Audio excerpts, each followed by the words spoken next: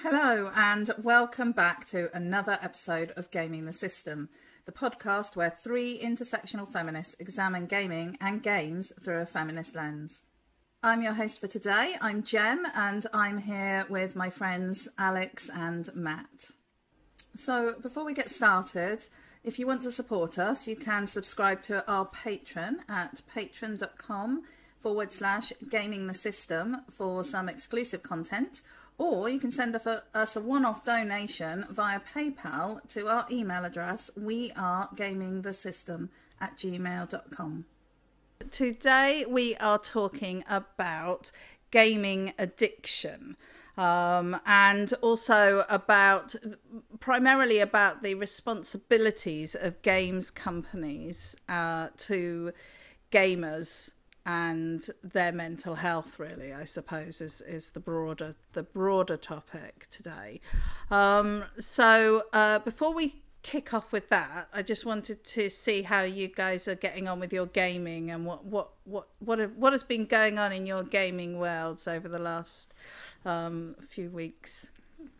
Well, I've decided to jump back onto Assassin's Creed Syndicate, just because I just really love the music of the, because it's by Austin Wintory, who's one of my favourite game composers, and I just felt like going back into Victorian London and messing about. And then I realised, of course, that my saves for it are probably somewhere in the cloud as part of PS Plus or on my PS4, and so I had to restart the game from scratch because it's on my PS5. But I don't mind doing that, so I'm just kind of reworking my way through the story and just enjoying. I can't remember how old it is now. I think it came out in 2015. It's quite surprising how quickly time flies. But it's one of my favourite Assassin's Creed games. It's got a slightly more linear style compared to the more recent entries, where you could still sort of play around in the main missions with how you carried out the assassinations, and there were some sort of scripted ones where you could get extra cutscenes for doing it a certain way or fulfilling certain objectives, which is really fun. And like there were ones with the Tower of London where you could go and steal a yeoman's key and things like that. And it's just really cool. I just really like the world that they built for Victorian London. So been very much enjoying that.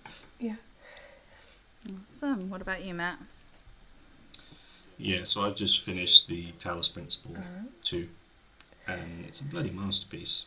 Absolutely. And it was only £25, and it's a £50 like quality of content and amount of content sort of game. So I can't recommend that enough for puzzle people.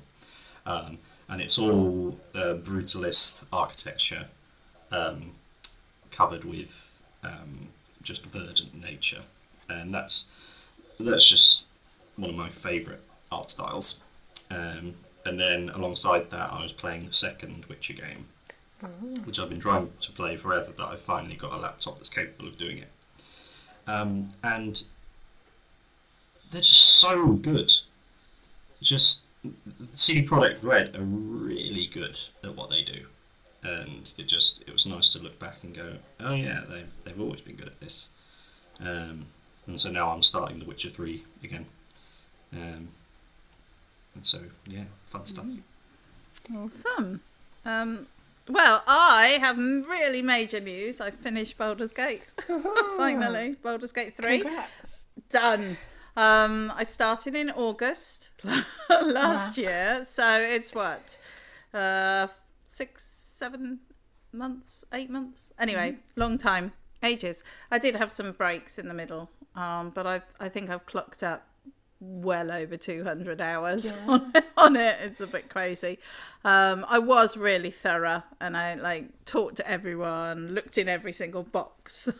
So, I think I've basically explored a lot of the game, but I know that I haven't done all of it. I know there's bits that I missed. There's a whole quest. There's at least 2 big quests that I didn't do. So I gave myself a couple of days, and I let my husband finished playing his solo playthrough, and then last night we kicked off again, but this time we're playing origin characters. So I went for Will, because I didn't use will very much in my game. My party mostly consisted of me. I was a moon druid, and then Shadowheart, Gale, and Astarion, so I didn't really play a lot of Will, and so I was intrigued to see the game from his perspective, and also he does the sort of warlocky magic, so I thought that might be quite interesting.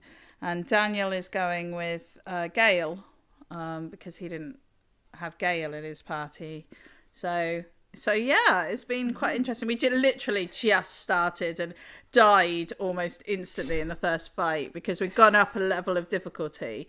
But we've gone for tactician.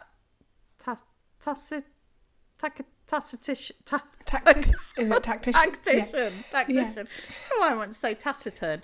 Tactician. And we've gone for that, which is supposedly like a little bit bit harder. But it seemed to be quite a lot harder. But, I think it's difficult because when you're used to running around with like 100 plus health and suddenly you're running around with 10, it's a whole different perspective. And I think because we're so gun-ho, you just run into it thinking like, oh yeah, it's going to be fine. and then you get killed by like, a little imp or something. So it's humbling. Wow. So yeah, but good. Right, so on to today's topic, which I suppose is not a million miles away from like my experience of with playing Baldur's Gate and just thinking about it when I'm not playing it and all of that. But the inspiration for today's topic was an article that came out on the 27th of March on PC Gamer, and it just popped up on my feed, I think, and it just piqued my interest, which the headline is, "You can't sue us for making games too entertaining, say major game developers in response to addiction lawsuits." And it goes on to explain that Microsoft, Rockstar, Epic and other companies are being sued for using addictive psychological features in games. And we're not talking about mobile games or solitaire or other little sort of like in-app purchase games and things like that we would normally think about. We're talking about things like Minecraft, Grand Theft Auto 5 and Fortnite.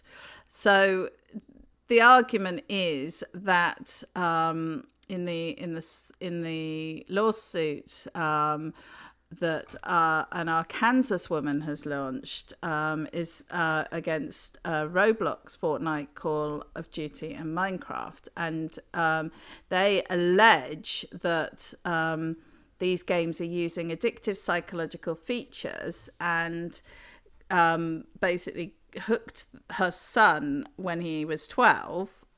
He's now 21.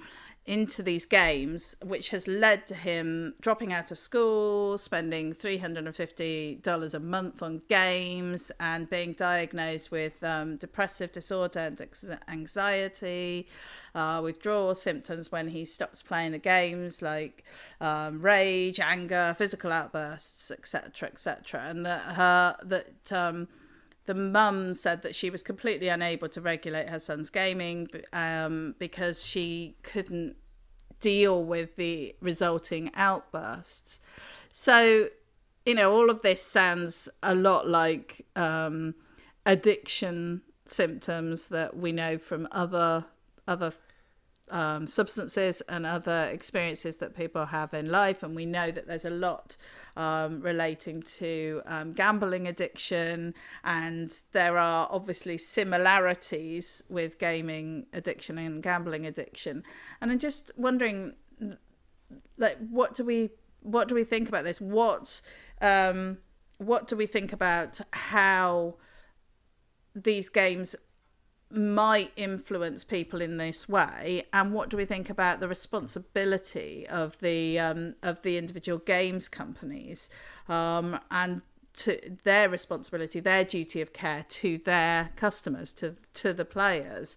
So this is what we're going to talk about today. It's quite a big topic. Obviously, none of us are experts in addiction or gaming addiction or gambling addiction or any of these issues, and we're certainly not experts in law, unless either of you have been secretly studying. So all of this is just from a lay person's perspective and from a gaming perspective, but this is a big topic, it's a big issue, and I think it fits right in with what we talk about a lot, about the responsibilities of gaming companies to society. So with all of that in mind, I want to ask you, do you actually believe in this idea of gaming addiction? Is it possible to get addicted to gaming? I think it's possible to get addicted to well, I had to look up, before I kind of grappled with that question in my head, I thought I should look up what addiction actually means, because I wasn't 100% clear. So I had a search around and looked on the NHS website and actually on Mind, their mental health charity, their website for their information on it. And basically an addiction is something that is used to kind of either as an escape away from something else that is causing issues in your life, that you want to escape from, or as kind of a method to de-stress after going through a tough day, and it becomes habitual. And then when that habit becomes a problem to the extent that everything else around you is not getting looked after, you're not looking after yourself, you're not looking after other people, you're not functioning in a quote unquote normal way, and whatever it is that you're using to feel better is taken over your life, that's when it becomes an addiction. So really you could argue that it could be anything, because there's all sorts of different types of addictions. The obvious ones people think of are things like gambling and alcohol and drugs, but there's also sex and any other type of, I guess, vices, I suppose you would say. But yeah, as an entertainment media, I guess gaming, there are elements of gambling in gaming. I think definitely in mobile gaming. I know that's not what the lawsuit covers, but that's definitely something that's involved within gaming. Gaming itself and games aren't inherently bad. They're not a dangerous thing. But I think when they are used in a way that creates this addictive, it's being used as an addictive substance, as it were, then obviously you need to examine what the root cause could be, because the games themselves aren't the things that are the problem. Is that making sense? I don't know if I've worked it out in my head right, but that's kind of what I take away from it. And I don't know if that's 100% answering the question, but that's the conclusion I've come to. Yeah. So within the bounds of the definition that you've found, which is really helpful, I think, do you feel that addiction is possible? The gaming addiction can be a problem. I think so. Yeah. Yeah. Thank you, Alex. What about you, Matt? So I'd like to deconstruct this lawsuit a little bit, because like I say, I'm not a lawyer or a doctor or anything, but I am a young man who has had severe experiences with mental illness, and everything that I read in this just reads that this child going into this young man is having a profoundly difficult time in his life. And my perspective on addiction is you're either doing something to feel good, so it's like party drugs like cocaine and gambling. You're doing it for the excitement, and then there are addictions where you're numbing pain, where sober life is so painful and terrifying that you can't bear the thought of existing in it. And so you turn to things like, say, heroin, for example, and alcoholism. They're things that numb your experience of the world. And so, well, my perspective of what this looks like is this child is going through a very difficult time and doesn't have the tools to cope with it. And so he does the best he can, which is to immerse himself in games, because then the world isn't as scary. You can feel safer in that. And I identify 100% with that, the young man in this. And the way to break people out of addiction, which is why it's so difficult, is you need to make sober life better, or at least as good as what this addiction gives you.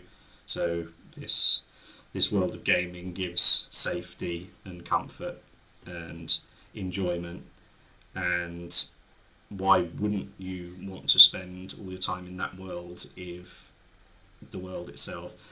I don't know whether this is misogynist or not, or whether this is whatever. The mum sounds like a nightmare. And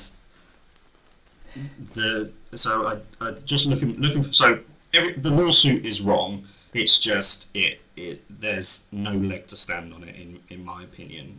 In this, it feels like it's going in front of the Supreme Court. So whoever this mother is must have access to significant resources in order to get a case all the way to the Supreme Court. To have $350 to be spent on, because you can cut off a child when someone's 12 and goes, oh, I spent £350 on the credit card. You go, Jesus Christ, and then you take the credit card away, and then that's it. And then saying I can't deal with my child's outbursts, that's just not an acceptable conclusion for a parent to take. The child is your responsibility, and it's your responsibility to raise them and to tell them no. And so it feels like this child is going through and has gone through a very difficult period, continues to do so. The mother is unequipped to deal with it, and instead of working out how to deal with it, she is turned to this great big broad stroke where what this young man needs is far more subtle and sophisticated than that. And this is just, I couldn't think of anything worse than your mother going to the world and going, my son's fucked up and it's not my fault, he's a mess, he's lazy and skinny and ill and addicted to games, and it's not my fault. I want the world to see it, and you just need... This is bad for everyone, and it's wrong. One thing that also struck me, sorry Jem, when I was reading the article, I don't think there was any mention of a father or a father figure, and I think that might also, I don't want to be an armchair psychologist here, but you wonder if that maybe if there was a lack of a male role model to help talk through things like any kind of mental health issues that he could have been going through or is going through, having that lack of a male role model might also be contributing to the issues that are happening. And I don't, again, I agree with Matt. I don't think the mother's handling it very well at all. But yeah. And we just if we had the slightest glimpse of this life, it could be something happened to this young man when he was 12. Something bad happened to him, and that he might have been molested by someone. Happens all the time. And then he might have been too scared to tell parents, worried might tell parents. Children don't tell their parents things for a number of reasons. They might be an intensely religious family, and he might be gay, and the only way for him to he can't people burying themselves in the closet like that is profoundly bad for their health, and the family the parents might have gotten divorced when they were 12, and that might have affected him terribly. Just all these things, but this lawsuit is just, it's completely wrong. It completely misses the point, and yeah, it just doesn't do anyone any good, really, apart from making it's when it comes to the question of gaming addiction, whether it's possible, is one of those things where it people who think that can look at this and go, oh look, our fears are valid, my child spends too much in gaming, and it's not because I don't give them boundaries or I don't understand them. It's too easy to use things like this, especially with children, as a scapegoat for parents who know that they're not giving their child what they needs. But then this comes around to, I've been wanting to talk to you both about this because thinking about parenthood recently, and parenting is, I think this will be a topic for another time, but how what the role of parent has evolved into now that you can't beat your children. If a child is misbehaving, you can't beat them until they behave. And if your child has learning difficulties, you can't just say, oh well, you'll just work in a mine. You go, no, I want your life to be the best it can. And so the nature of parenting is changing. But whatever this is, it's just bad for everyone. So, just so we know where we're starting from, do you think, Matt? Do you think that there is?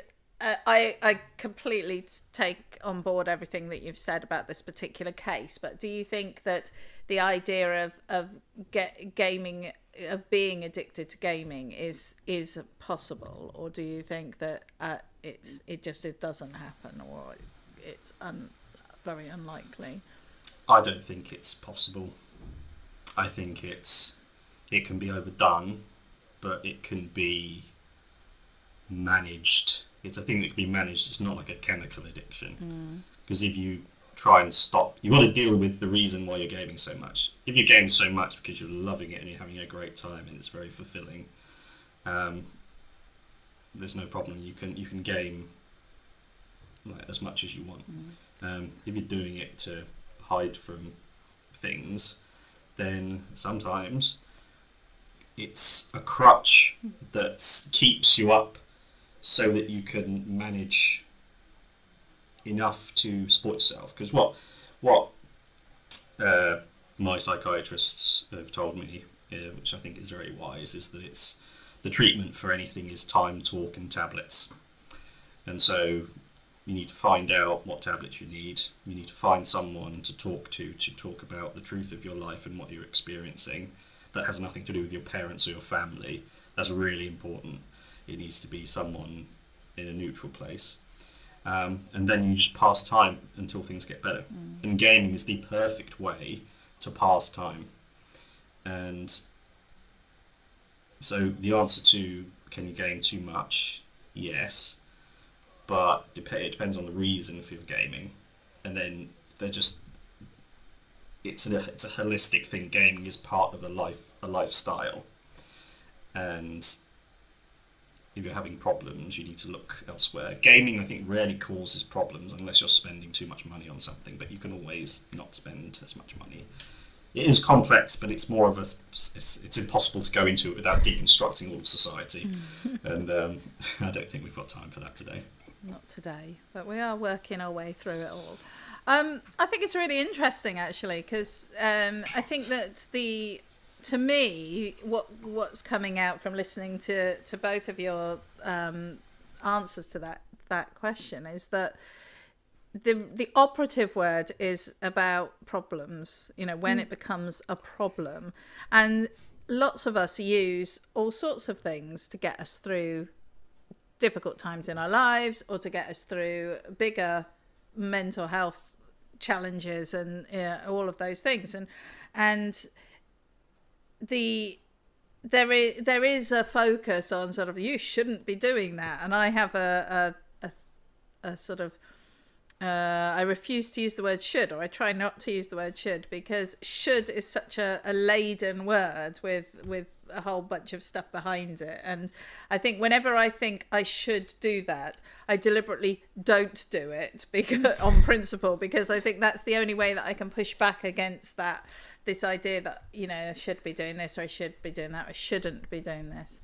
So I think there is a lot of virtue signalling and a lot of ideas of how we should be living our lives that can be problematic, and tells people that when they do things that are different from society and different from maybe the majority of people, that is wrong. And I think that obviously one of the things that we talk a lot about here is that just being different isn't wrong, it's just different, and different people have different ways of living their lives. So I've certainly gained considerably more than the average person at times in my life, and I would not say that I had ever been addicted to gaming, but I do think that I have been reliant on gaming in at times in my life, to the detriment of myself and my life.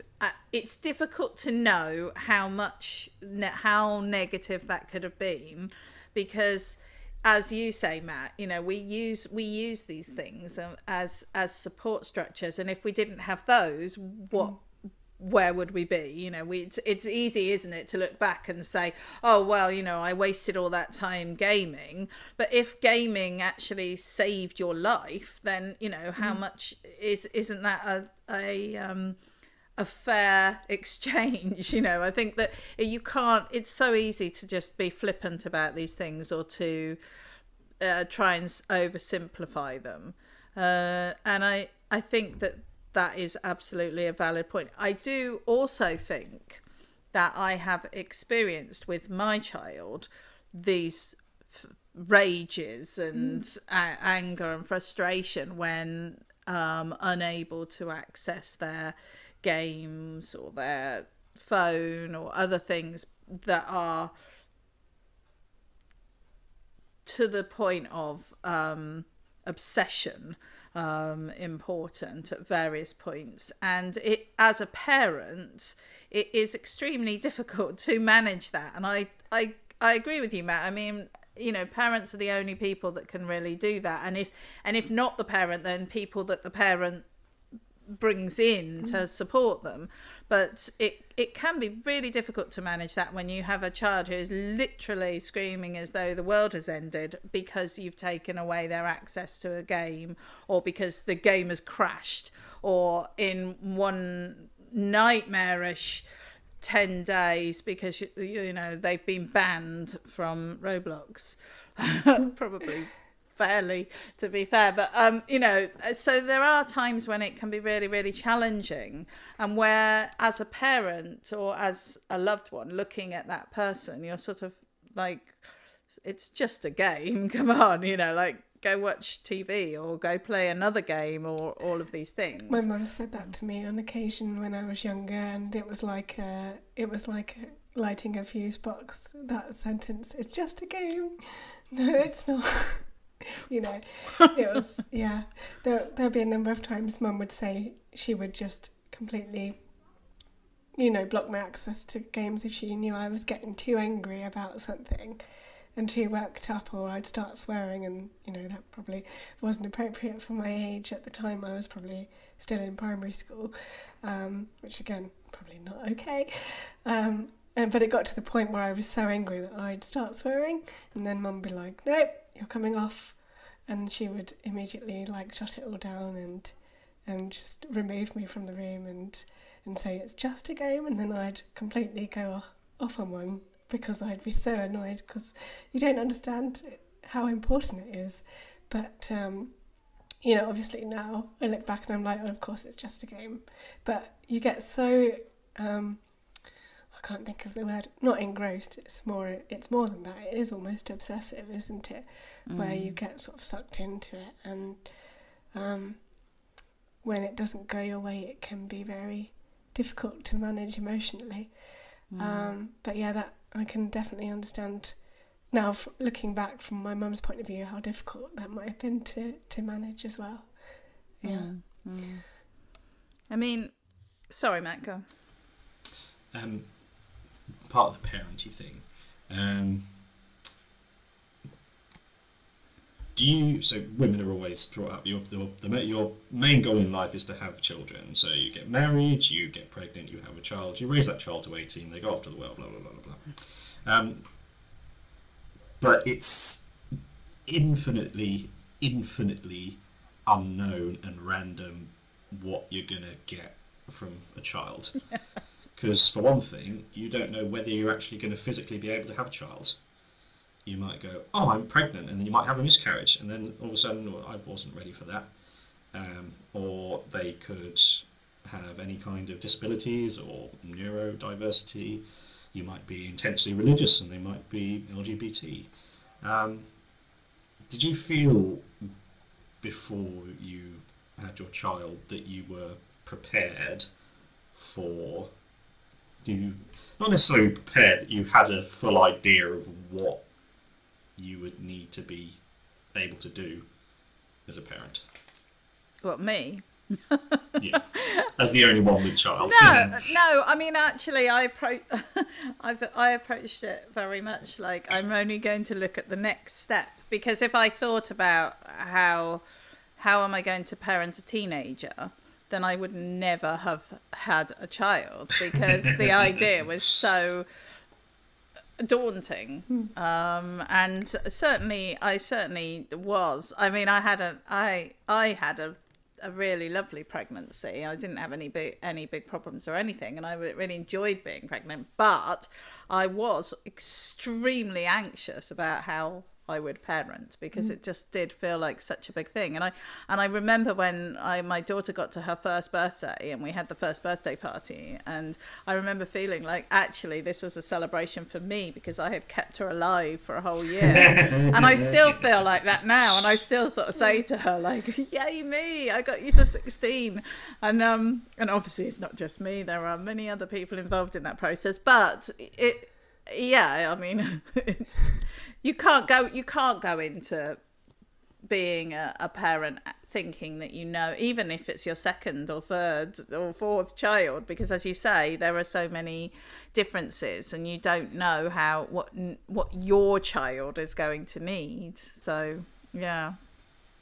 And occasionally you get social. I listen to tons of true crime stuff, and the amount of kids who are just, they're sociopaths. You're born a sociopath. You can't help that. And then there was this one guy who pretended he was going to college for 4 years, and then when it came, but he hadn't been. He'd just been taking the parents' money and just not doing anything. And then when it came time for him to graduate, he killed his parents because he couldn't bear the idea of them finally finding out that it was wrong. And apparently that's worryingly common. Kids pretending they go to college. It is actually one of my fears, Matt. You're like hooking into one of my failures that, like I'm going to suddenly find out it's all a big con, and my lovely daughter is not so lovely. She's actually the devil. I don't know. I mean, I think that is the thing with parenting.